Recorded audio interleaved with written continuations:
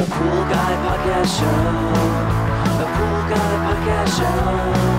The Pool Guy Podcast Show. Yeah! Hi, and welcome to the Pool Guy Podcast Show. I think there's a lot of confusion sometimes when we talk about pool sanitizers, so I'm going to spend some time going over pool sanitizers. These are basically the chlorine types you would use in your pool to keep it safe and swim ready. And I recently did a survey on YouTube, and I have the results from that survey on the preferred sanitizer that a lot of the users or viewers use in their pools. Leslie's Pool Supplies is a proud partner of the Pool Guy Podcast Show. Leslie's Pool Supplies has been do-it-yourselfers and pool trade professionals' trusted partner since 1963, providing quality products and services to make pool care easy and solutions and expertise to do it right. So I mentioned that I did a survey on YouTube, and if you want to get the notifications for the surveys that I put out there, if you subscribe to my YouTube channel, you would just click on the little bell icon on my channel, and then it'll give you notifications whenever I post a survey. So I have the survey in front of me here, and so far there's been 465 responses or votes for the survey, plus a lot of comments explaining which sanitizer the viewers will use in their pool. But basically, let me read you the results here of the survey, and then I'll kind of unpack that and go over the different sanitizers. So the winner is liquid chlorine at 35%, and then 3-inch trichlor tablets at 33%. Cal Hypo came in at 6%, and Diachlor came in at 1%, and a saltwater system came in at 24%.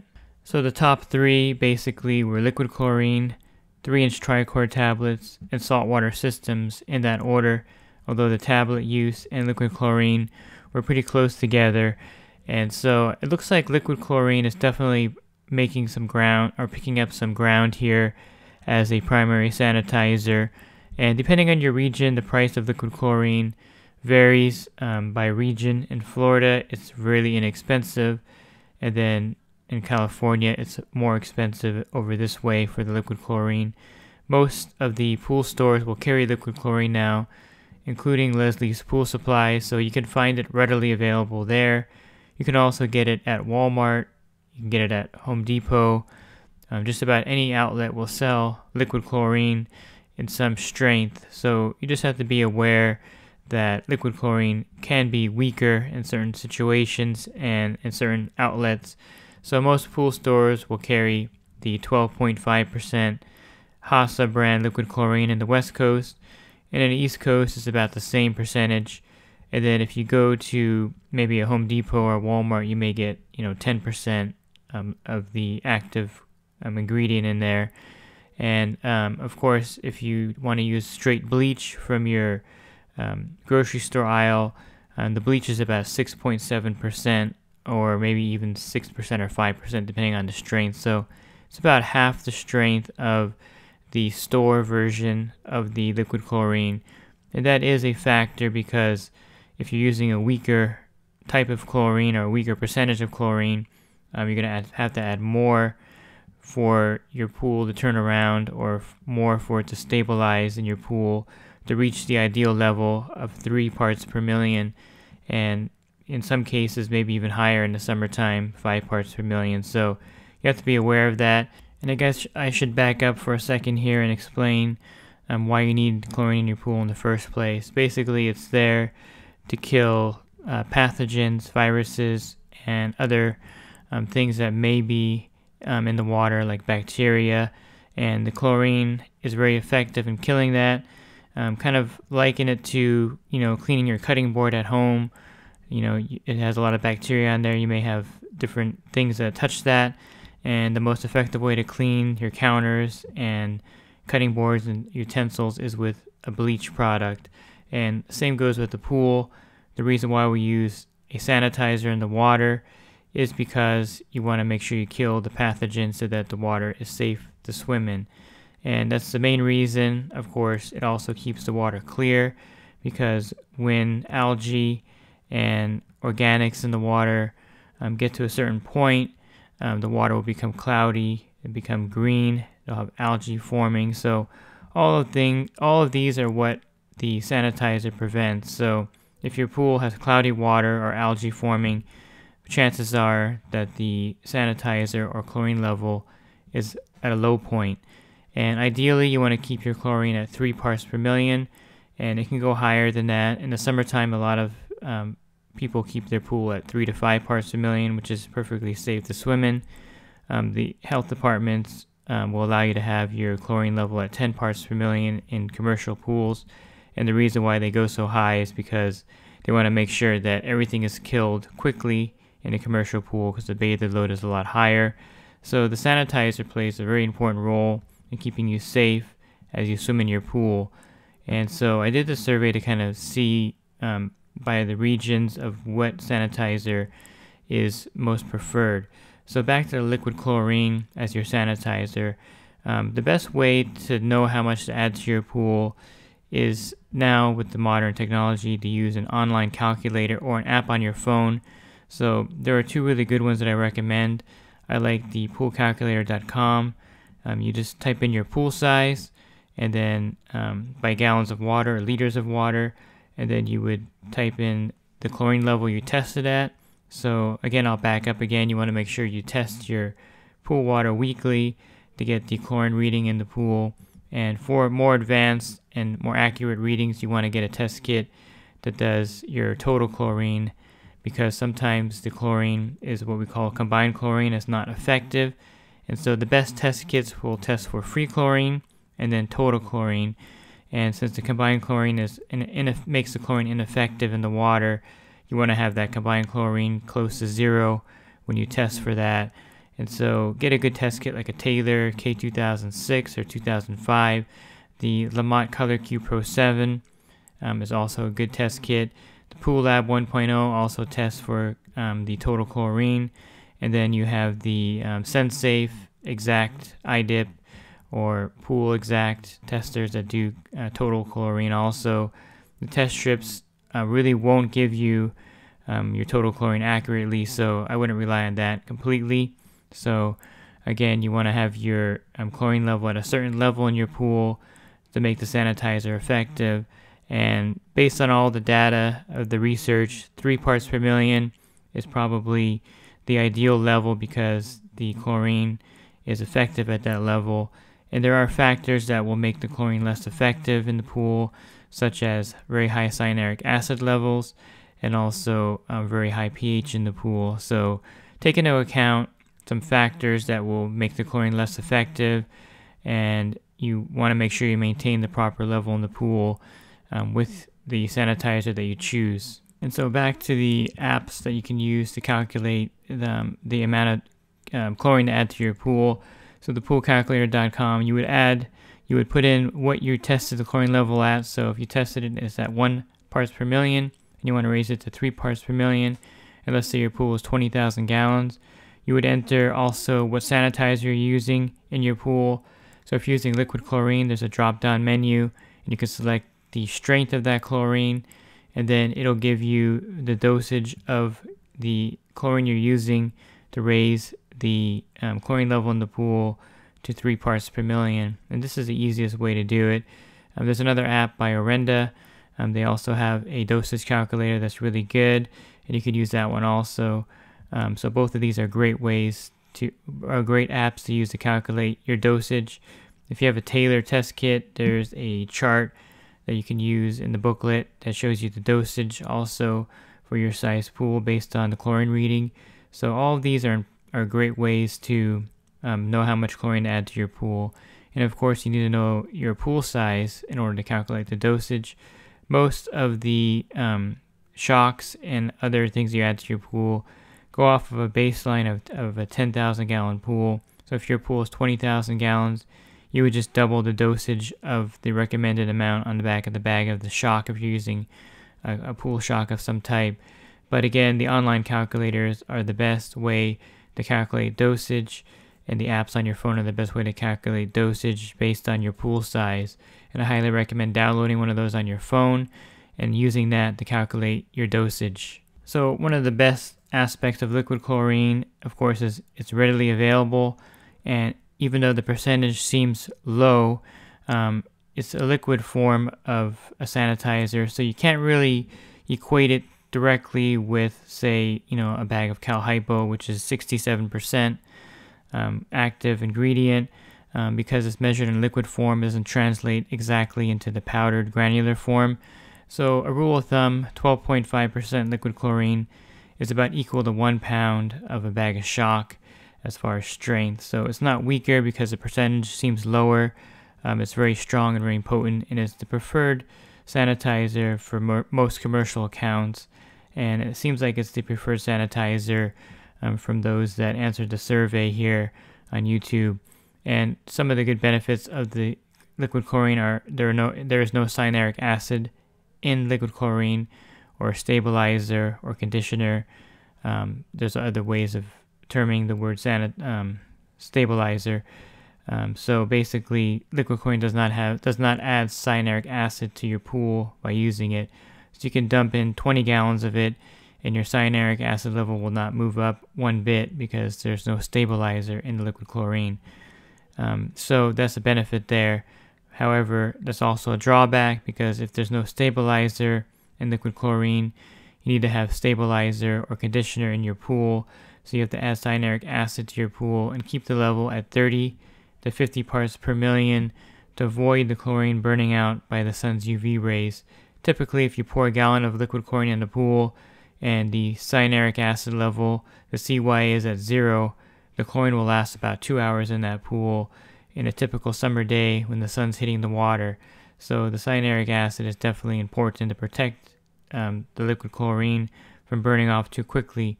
And of course, the pH is also a factor, so you want to keep your pH in the ideal range of 7.4 to 7.6 to make the chlorine more effective and to make it the kill factor a lot faster. But with the lower pH, the chlorine does actually burn off faster too. So there's a lot of factors that affect liquid chlorine in the pool. And so basically, you're going to be adding a lot of liquid chlorine in the summertime, more than you would think, to keep the chlorine level at 3 parts per million, especially in a larger pool, or a pool that gets hit by the sun, or the water is really warm all season long. So don't be surprised if you're using a gallon of liquid chlorine every 3 or 4 days in your pool to keep it at 3 parts per million. So that takes me to the next type of sanitizer, which is the 3-inch trichlor tablets. And these are those white pucks that you see at the pool store, and they usually come in a 25 or 50 pound bucket. And these are stabilized chlorine, and what that means is that they have part of what makes trichlor is that they have cyanuric acid in them, and it's in the name of the product itself. So the trichlor tablets have about 50% per volume of the bucket is cyanuric acid. So if you use a 50-pound bucket in one season in your pool, you're adding about 25 pounds of cyanuric acid to the water. And pretty much that is a lot of cyanuric acid to add to your pool water. So I used the poolcalculator.com, and I put in a 20,000 gallon pool, and I put the cyanuric acid level at 0 to start the season. And then I put the goal at 150 parts per million, and it came out to 25 pounds of cyanuric acid to bring it to 150 parts per million. So if you're using a 50-pound bucket of tablets during the season in your 20,000 gallon pool, you're going to bring the cyanuric acid level up to 150 parts per million. And with the acceptable level at 50 parts per million, you're actually 100 parts per million over that range. So that's why using trichlor tablets or overusing them is bad for your pool. Basically, with the cyanuric acid level that high, you're going to have water quality issues. When the cyanuric acid level gets over 100 parts per million, one of the things that you have to do is keep your free chlorine level at a higher level for it to be effective, mainly because the way cyanuric acid works, it bonds and unbonds with the chlorine molecule to protect it from the sun. And if the cyanuric acid level is really high, this process is slowed down, making the chlorine less effective. So with the cyanuric acid level in a pool over 100 parts per million, you're going to notice algae forming, even with a pretty high chlorine level, because the chlorine is not as effective. And you may notice that the water is a little bit cloudier, again because the chlorine is not as effective. So one way to prevent the high cyanuric acid from the tablet is not to overuse them. So if you're using a 50-pound bucket of tablets during your season in a 20,000-gallon pool, you're probably using too many tablets because you're adding a lot of cyanuric acid. So you would supplement your tablet use with shock or liquid chlorine so that you're using less tablets, and then you're going to be using unstabilized chlorine to supplement the tablet use. So if you were adding 3 or 4 tablets a week to your pool, try adding 1 or 2 tablets and using liquid chlorine or a bag of Cal Hypo shock to bring the chlorine level up in your pool and stabilize it. And that way, if you just use 20 pounds of the trichlor tablets in a season, you're only adding about 10 pounds of cyanuric acid to the pool. So that'll bring the level up to 60 parts per million. So you can see that if you cut back on your tablet use, the cyanuric acid level in the pool drops dramatically. So try to go from using a 50-pound bucket of tablets down to using 20 pounds in your pool, and that'll keep the cyanuric acid level very stable in your pool. Again, with a 20,000-gallon pool, a 50-pound bucket of tablets in one season will raise it to 150, and using 20 pounds of tablets will only raise it to 60 parts per million. So it's a dramatic difference if you cut back on using the amount of trichlor tablets in your pool. One of the nice things about the trichlor tablets and why they're heavily used in the industry is because they will dissolve slowly in the pool over the course of a week. So this will be letting some sanitizer in the pool gradually all week long. So you won't need to be adding chlorine during the week in most cases. So that's why they're very popular, and the use is so widely used in the industry for that reason. Because in the pool service, we can't go back 2 or 3 times to add chlorine to the pool. So the tablets become a primary way to sanitize the pool. One other thing you can do if you're using a lot of trichlor tablets is to use an enhancer of some type to minimize the amount of tablets by making the chlorine more effective. And there are different enhancers you can use. The Pool RX is one of them. You can use a combination of phosphate remover and enzymes.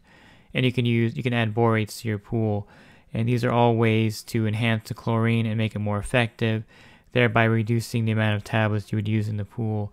So I think if you're using trichlor tablets, you want to try to minimize the use of it so that your cyanuric acid level doesn't go crazy in your pool and cause all kinds of water quality issues. Next would be the saltwater generator, saltwater system. And this came in at 24%. So a lot of homeowners do have a saltwater system. Basically, what a saltwater system does is produce the chlorine for you and add it to the pool for you. So this makes keeping the sanitizer level in your pool extremely easy. And the saltwater systems are really effective in sanitizing the pool. Basically, the same process that's used to make liquid chlorine in the factory is going to be used at your equipment pad if you have a saltwater generator or saltwater system, as they're termed, producing the sanitizer for you. So a saltwater system is a chlorine pool. It just generates the chlorine at the equipment area through the salt cell. And this is a highly effective way, again, of sanitizing the pool. Basically, if you have a Pentair iChlor 30 and you're running your pool 24 hours a day, it would probably produce about 1 pound of chlorine for your pool. And you can kind of get an idea if you're running your pool maybe 12 hours a day or 10 hours a day, you're making half a pound of chlorine for your pool, which is a lot of chlorine, definitely a lot of chlorine. So you don't need to have your saltwater system at 100% in most cases, unless you have a very large pool, nor do you have to run it 24 hours to sanitize your pool. So one of the side effects of the saltwater generator is that it produces a lot of chlorine, so you may have a really high chlorine level until you dial that down. I've had saltwater pools with 10 parts per million or higher of chlorine because they were just outputting way too much chlorine into the pool. Another side effect of the saltwater generator is that it will constantly raise the pH in your pool. So it's kind of a constant battle of trying to keep that pH in check with the saltwater generator, but it does effectively add chlorine to the pool. You do need to have cyanuric acid in a saltwater pool. Some recommend 80 parts per million because of the way the saltwater system produces the chlorine, but 30 to 50 parts per million is sufficient. I have a saltwater generator. I tested my cyanuric acid the other day and it's at 45 parts per million, so that's plenty for my pool with my saltwater generator running. I've done several podcasts on saltwater systems. You can refer to those about the cost, the effectiveness, but I definitely recommend, if you're looking for an easy way to sanitize your pool and you're tired of the trichlor tablets or adding liquid chlorine every week, the saltwater system is definitely the way to go. And it looks like from the response, a lot of people are using saltwater systems to stabilize, to sanitize their pools. And I was a little surprised at the survey results for Cal Hypo. It's coming in at 6%. Cal Hypo, I think, is widely used in the industry and also in different regions of the country. I know in Florida it's popular down there. It's popular here in California also. It's basically a sanitizer that's not stabilized also, and it does raise the calcium level in the pool. The Cal Hypo name has the word calcium in it, so it will add calcium to the pool. And so if you have high calcium levels in your region, you don't want to use Cal Hypo, because then it'll definitely raise the calcium level of your pool and cause scaling issues. So, but Cal Hypo is not widely used apparently by the survey, so I'm not going to spend too much time on it. But basically, you can buy the bag of shock at your pool store or online, and the Cal Hypo has a very long shelf life, so if you have some left over from one season to the next, it's still going to be highly effective. Since Cal Hypo is a strong oxidizer, if you have any metals in your water and you add Cal Hypo, you could see black staining develop on your surface pretty quickly, and that can be easily reversed once the Cal Hypo wears off a little bit or the chlorine level drops. You can also reverse any kind of staining by using metal sequestering agent, and that'll remove that, because Cal Hypo is a very high oxidizer, and it also can make the pool really cloudy if you add it directly to the water. So definitely keep that in mind when you're using the Cal Hypo shock, and you probably want to dilute it in a bucket of water if you're going to use it in a vinyl pool. You wouldn't want that on the bottom staining it. And then last, I'm going to touch on dichlor. It came in at 1%, so it's not widely used out there. It's a granular form of chlorine, and it does contain cyanuric acid. Similar to the trichlor tablets, about half of the dichlor is cyanuric acid, and it doesn't seem like it's being widely used out there, so I'm not going to spend too much time on it. But it's an option for you if you wanted to maybe bring up your cyanuric acid level and your chlorine level at the same time. You would use the dichlor, and it's safe for all surfaces. You can put it in there and it won't cause any damage. It quickly dissolves in the pool, but it does have the cyanuric acid in there. So if you use a 50-pound bucket of dichlor in your pool during the season, again, you're going to be adding 25 pounds of cyanuric acid to the pool. And I think the price point of dichlor is probably one of the reasons why it hasn't caught on. It's fairly expensive. You don't need too much of it to raise the chlorine level in your pool, but I think the price of it is off-putting when you can get liquid chlorine and the trichlor tablets cheaper than you can get the dichlor for. So it doesn't seem like it's widely used anyway out there in the market. Again, liquid chlorine came in first, with trichlor tablets closely behind it, and then the saltwater system in third, which I think will probably increase as more new pools are being built and saltwater generators are added to them. They're just a great way to sanitize the pool. But I hope you found this helpful in choosing the right sanitizer for your pool, and I tried to give you the pros and cons of the ones that came out in the survey here that I did on my YouTube channel. With that said, if you're looking for more help with your pool care, definitely check out my website, swimmingpoollearning.com. I have a lot of helpful web pages there, and I have an ebook available for $9.99. And if you do service for a living and you want to enhance your business, or you're just getting started, definitely check out my coaching program at poolguycoaching.com. There are a lot of great benefits there for joining the coaching group. You can learn more about the coaching program at poolguycoaching.com. Thanks for listening to this podcast. Have a great rest of your week, and God bless. The Pool Guy Podcast Show. The Pool Guy Podcast Show. The Pool Guy Podcast Show. Yeah! Leslie's Pool Supplies has been do-it-yourselfers and pool trade professionals' trusted partner since 1963, providing quality products and services to make pool care easy and solutions and expertise to do it right.